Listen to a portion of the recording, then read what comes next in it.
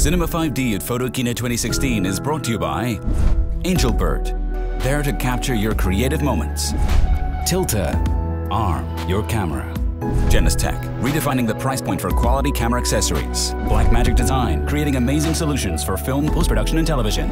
And Manfrotto, imagine more. Hi, this is Seb from Cinema 5D and we're here at the Sigma booth. And Sigma announced a new lens a few days ago. Paul, nice to see you again. We saw you at the IBC. Yep. And what is the special thing about this new lens? Well, this is a 12 to 24mm f4 constant aperture, and it's designed for full frame, so it can be used on obviously full frame as well as APS-C cameras.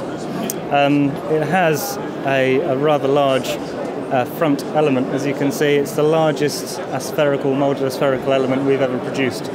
And in fact, we had to create new technologies in order to produce it. It's got an 80mm diameter, so it's pretty special. But of course, you need that to have such a wide angle at f4. 12mm, that is pretty wide. Isn't there a lot of distortion? Does it have like a fisheye look or something like that? Actually, no, it's no distortion at all. We've had a 12 to 24mm beforehand, which was very good, but had a little distortion. This is a completely new optical design. And the charts we've seen so far from samples, it's distortion-free, no pin cushion, it's fabulous, really, really impressive.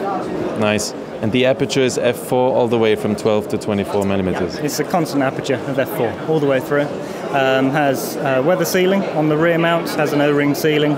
It's compatible with our Sigma USB dock, so you can do lens updates, firmware updates if a new camera comes out. It's essentially future-proofing the lens, which is obviously a useful feature to have. Nice. Which mounts does it come with? It's going to be available in Canon EF, Nikon and Sigma mount. And we also produce an MC11, which is a Sony E-mount converter. So you can attach the Canon EF or Sigma SA mount to a Sony E-mount camera just by using this MC11 converter. Okay, so then you have full controls over the lens with an E-mount camera, like the Sony A7 series, for example. That's exactly right. Yeah, the converter keeps all the EXIF data, all the autofocus functions, as though it's a native Sony lens. One more question, which is always interesting for video shooters. Does it have hard stops at the end? You know, the focus ring, does it have hard stops? The focus ring, no, it just carries on. So if you want to keep going, it'll stop. So you're not damaged the lens in any way. Do you plan to convert this lens to a Cine housing? We're still studying the Cine market. We do plan to increase lenses, but at this stage I don't know what the new lenses will be. So it's something that we're still studying at the moment.